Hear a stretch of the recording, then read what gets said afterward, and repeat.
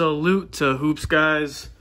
Welcome back to the channel. This is video number 3 of 2021. Hope everyone's new year is off to a good start.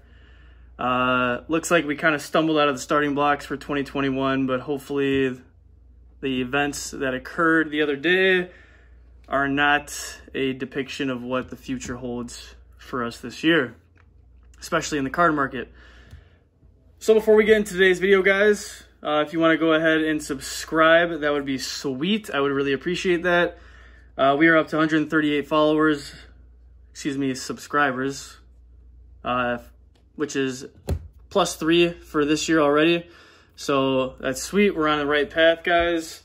Hopefully we can grow the channel into something great this year. Haven't been around for quite 1 year yet. I believe I started this channel back in April. So 138 subs in 8 months or so is not bad, at least in my opinion. So hopefully we can get growing even more. So I really appreciate the follow and the likes. So thank you very much to those that have been around and been supporting me. I really appreciate it and hope I can continue to make these pretty cool videos for you guys. So we're going to get into today's video. A little bit of like an investment type video. Really can't find any product, in the wild, unfortunately, as far as NBA hoops. Hopefully that'll change when the new batch of hoops comes out next month. I do have this. I've been waiting around on this for quite a while now, so it's just it's got some weight to it actually too. Impact Basketball 1999-2000. I've been sitting on this for some months now, so been thinking about opening that. If you want me to, let me know in the next video or in the comments below. It could be a fun little rip. But for today's video, we're gonna go over some rookies, some current rookies in this year's draft class that have been kind of intriguing me, and some guys that I'm probably gonna be looking into investing in for the next batch of cards that comes out. So these are in no particular order. James Wiseman and LaMello Ball are not going to be mentioned here because I believe those are kind of givens at this point. But we're going to be going over some other guys. So let's jump right into it. The first guy we're going to be talking about today, guys, is one that's been pretty much killing it since day one. And that's going to be Tyrese Halliburton from Iowa State. Now, he does play on the Sacramento Kings. The Kings are pretty horrible, as we all know. But this guy has definitely been doing his thing as far as the minutes he's been given. I think he's averaging around like 28 minutes per game down in Sacramento. And he's getting the chance to play, and he's kind of proven himself to be a factor and showing that he belongs in the league. So I've gotten a chance to see him play a couple times on TV, and definitely has some good decision-making skills. He plays point guard, which kind of puts them in an awkward position because they have De'Aaron Fox, which is obviously a player for the future for them as well. But they might be able to run him at like shooting guard or something. We'll see. He's 6'5", so that's not too bad of a height for being a shooting guard, especially in today's league. So although they do have Buddy Hield, but they've had some differences publicly as well, Buddy Hield in the franchise. So I guess we'll see as far as that goes. But Tyrese Halliburton definitely looks like a player that belongs in the NBA. Looks like a draft steal for the Sacramento Kings. Currently averaging 11 points per game and around 5 assists per game for them. Can shoot the ball pretty well from the three. Looks like he has some good field goal percentages as well. I believe his three-point percentage is like 48%. It's a pretty small sample size at this point. However, he looks like a pretty good steal for them as well. So De'Aaron Fox did just get injured too. He's going to be out with a hamstring injury. So that puts kind of the spotlight on Tyrese Halliburton. So I'm going to be looking to see what he does in those larger minutes that he's going to be getting while De'Aaron Fox is out. So definitely a guy that caught my eye for sure, and yeah, I think that he's going to be definitely a solid player in the NBA.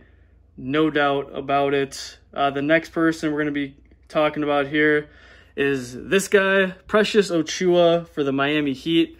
Gotten a chance to see him play a couple times as well. Obviously, you can't watch everyone play. So, but this guy can definitely play for sure. I think he's like the only player on this this list that's not on a bad team. But he's doing his thing for sure in Miami, averaging about 15 minutes per game, doing well as far as his efficiency goes, averaging around 7 points per game and almost 5 rebounds per game, which is not too bad at all. Can run the court, can shoot the three. 6'8" big man. I believe they list him at power forward, so he's one of those new age guys for sure that we're starting to see in the NBA. Big men that are versatile and can kind of shoot the ball from not only the 15 foot range, but also like the 3-point line, because he can definitely shoot from the three. Would definitely love to see him develop more and get some more minutes down there in Miami. And so we can really see what he can do. But in the time that he is getting allocated to him, definitely showing that he's another steal in the NBA draft this year. So his style of play kind of reminds me of like a Kenneth Faried, Montrezl Harrell type of guy. Just brings some energy to the court and does a little bit of everything as far as shooting, rebounding, and playing defense. So definitely a fan of Precious Achiuwa for sure. The next person on our list is going to be a guy that I wanted the Bulls to draft this year, but I'm also happy with Patrick Williams, but it's going to be this guy right here. That's Deni Avdija, who currently plays for the Wizards. Now, the Wizards are not a good team, even though they did trade for Russell Westbrook this year. Just seems like Russell Westbrook, he does his own thing, really, so... we all know the type of player Russell Westbrook is at this point in his career. So, but Deni Avdija is getting some good playing time for sure. Almost 24 minutes per game down there in Washington, averaging 6.5 points per game and 4 rebounds. He's definitely showing that he's also comfortable in the NBA. I think a lot of people were kind of scared for that kind of prototypical Euro player. That, does not transition well to the NBA. But in the time that I've seen him play on the court, it looks like Deni Avdija is pretty comfortable. Needs to gain some weight still and get acclimated to the pace of the game. But from what I've seen, he's definitely going to be a guy that probably sticks around in the league for sure. Whether it's going to be with the Washington Wizards his entire career, I'm not too sure. They seem to be kind of in a mess right now. They'll have to figure out what they're going to do with both him and Rui Hachimura, since they both pretty much essentially play the exact same position. But I do like what he brings to the game. Another one of those guys that's, the new age big man as far as being able to run the court and shoot the ball from the three and kind of spread the court a little bit. So definitely not going to give you like a ton of rebounds or anything like that. And his defense, like I said, needs some work, but definitely a player that I'm looking forward to seeing more of and kind of investing in, hopefully in the near future. And hopefully his game kind of matures a little bit more, because I really like the guy. And like I said, I wanted the Bulls to draft him, but we did get Patrick Williams, which brings me into our next player. Huge fan of Patrick Williams. I know that there was a lot of, we'll say, controversy surrounding him with the Bulls pick, drafting him as high as they did. And I'll admit as well, I had no idea who Patrick Williams was, but he's proven that he's actually pretty solid in the NBA so far. In the games that I've seen, I've watched a lot of Bulls games since they are my team. He's shown definitely some maturity for his age. The kid's only 19 years old, and he's being kind of thrust into this position of really a starting position for the Chicago Bulls. They're kind of also in a mess right now. The Bulls aren't a very good team, which I knew they weren't going to be this year. But he's showing that he's got some good decision-making skills, definitely needs to obviously mature. I mean, he is only 19 years old, but for what it is, he's, in my opinion, doing pretty well. Can run the court. Defense is huge for this guy. Plays both ends of the court. Can shoot the ball. Averaging 10 points per game right now, with almost 4 rebounds, I believe. And just super exciting to see this kid on the Chicago Bulls. And I've seen the quote-unquote Kawhi Leonard comparisons. I'm not going to go that far yet. I'm not going to get my hopes up, especially as a Bulls fan. But Patrick Williams is definitely proving to a lot of people that he belongs in the NBA. And arguably belonged at that number 4 pick for the Chicago Bulls. So super exciting. Love the guy. I might be a little biased in this, but I really think that he's going to do well in the NBA. So moving on to our next guy, and he's going to have a chance to show us really what he can do, and that's Cole Anthony. Markelle Fultz unfortunately went down with that ACL injury.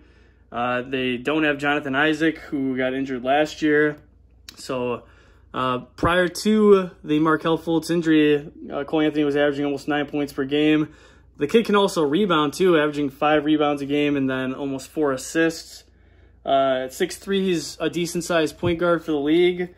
And like I said, we're going to see his uptick in time go kind of almost through the roof, because, I mean, the Magic are down players. They need a point guard. And sorry for the break, guys. I was getting a phone call.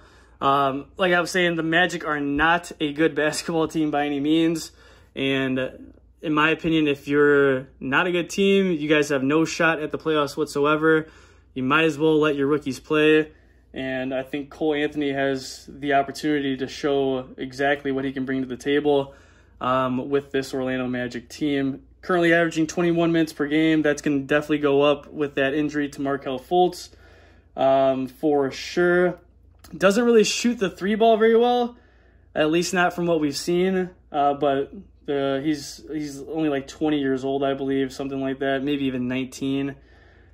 So there's plenty of room for Cole Anthony to grow for sure. And like I said, he's going to be getting a lot of playing time, a lot of experience down there in Orlando. So I'm hoping that whatever he shows us is good as far as his skills go. And he's going to need to mature very quickly. He's kind of in the same position as like a Patrick Williams and Denny Avdia, where he is not on a good team, and he's going to be getting that experience. So hopefully Cole Anthony can prove to us exactly what he can do this year. Super exciting player at North Carolina, and definitely want to see what that guy can do. Moving on, another guy that's on a horrible team. Unfortunately, the Detroit Pistons cannot get it right, at least not yet anyway. They're kind of stuck in a horrible salary cap situation. That's Saddiq Bey, small forward for the Pistons. Definitely a versatile player, plays both ends of the court. Getting some solid playing time as well down there in Detroit. I mean, averaging a little under 23 minutes per game, 10 points per game, 5 rebounds per game. He's a big body, and once again, one of those quote-unquote new age big men. I mean, he's 6'8", which isn't, too big of a guy, but he's showing that he can do a lot more than just kind of set and shoot or anything like that. Definitely a versatile player, and a player that is kind of what the NBA is looking like it's going to be as far as the next batch of young guys goes. And the thing that I noticed about this rookie class, and that's even including LaMello and James Wiseman, is that they're all averaging around the same amount of points per game. I think as of right now, LaMello's averaging like 12 points per game. Same thing with Wiseman. So they all seem to be kind of in that same range right now as far as points per game go, which is exciting. I think that there's definitely some players in this draft class that can make an impact in the NBA. There's obviously no Zion or Ja type players, but these are the guys that kind of, you know, they go unnoticed, and then next thing you know, they have a breakout season.